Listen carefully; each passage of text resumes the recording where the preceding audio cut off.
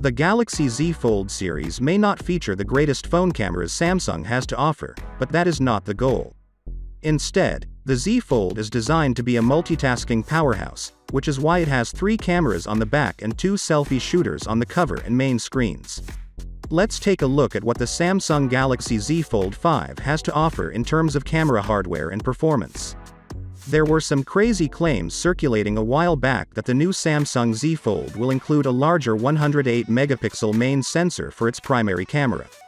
Unfortunately, based on recent leaks, that report is likely to be inaccurate. Instead, we anticipate to see the same 50 megapixels but with a new sensor that delivers improved picture quality and enables additional camera functions.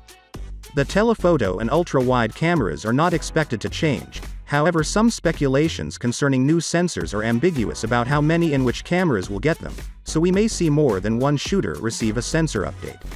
Finally, there has been some speculation that the selfie snapper on the cover display may be upgraded to a slightly higher megapixel count, increasing it from 10 megapixel to 12 megapixel, implying the use of a new image sensor.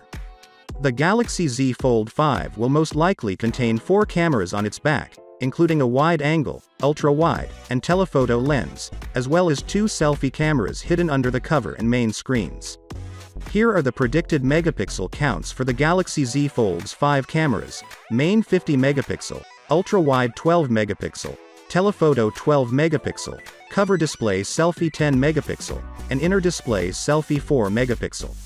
Samsung is anticipated to unveil the Galaxy Z Fold 5 with its less expensive brother, the Galaxy Z Flip 5, sometime in August. In addition, this may be the first such statement made by the corporation in its own home nation Seoul. Finally, what are your thoughts about it?